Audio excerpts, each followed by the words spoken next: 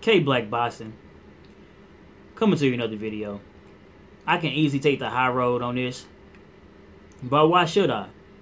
If the shoe's on the other foot, y'all wouldn't. So fuck it. You know, ESPN, right? You know, they was riding Lomachenko's nuts the whole goddamn, you know, whole time, the whole telecast.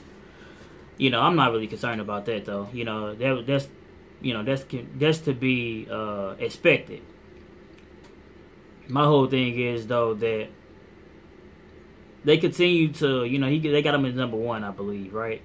I think they got Golovkin as #1. I don't give it really doesn't matter, right? They got him at the top of the damn pound for pound. And some people actually believe that narrative, right? And they go, you know, they get to say like, you know, they basically put Floyd Mayweather's name in, saying they brought his name up, saying like Floyd Mayweather basically did the sport a disservice by putting so much emphasis on his by being undefeated, right?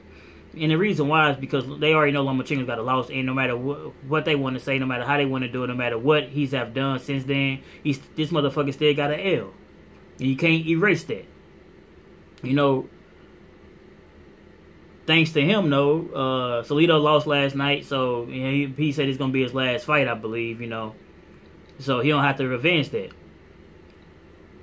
You know, it is what it is, though, on that. But the thing is this. What ESPN is saying is absolutely correct. A loss doesn't make you, you know, a horrible fighter.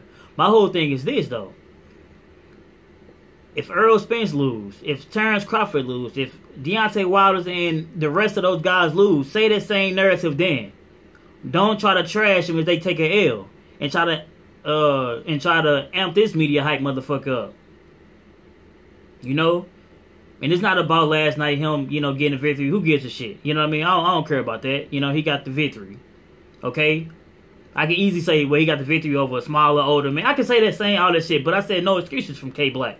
Because I already knew all of that going in. And I picked Rickard out to win anyway. I got the prediction wrong, but who gives a shit? You know, eventually you're going to get the shit wrong. You know, this is my first prediction. I've been on YouTube for about a year now, I believe, and I haven't got one wrong yet. And last night was the first time I got one wrong. So it is what it is. It is what it is when it comes to that. You know, like I said, you're not gonna get every prediction right.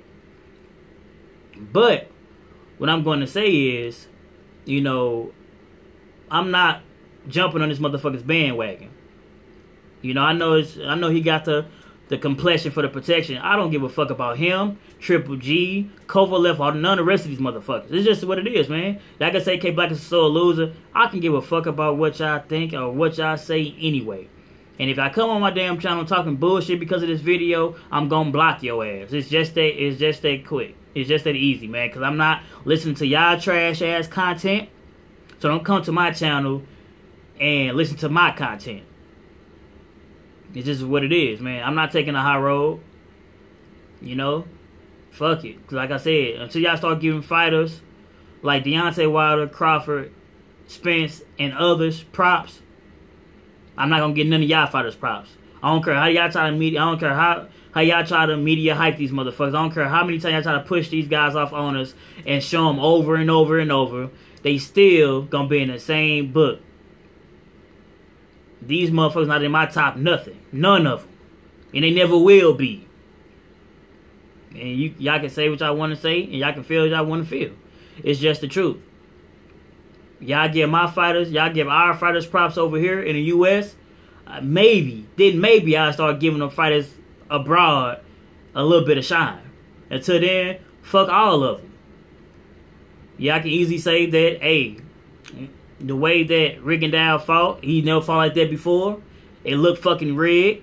It looked fixed, just like the Nicholas Waltz. I can say that shit, but I'm not, because I'm not like you motherfuckers. I'm not like y'all, dog. Make every excuse in a fucking book. Because like I said, the shoes on the other foot, believe me, the excuses would be y'all having fun and salsa dancing and, you know, all elated. But if the shoes on the other foot, y'all have every excuse in the goddamn in the book. And don't worry about it. Just like every other media hype fighter there is, once they take an L, he already got an L, but once they take another one, they're going to jump out the bandwagon and find somebody else. They'll jump on Bit of Viv or Biv or whoever the fuck else coming up the ranks then. Man, it is what it is. K Black Boxing. Like, comment, subscribe.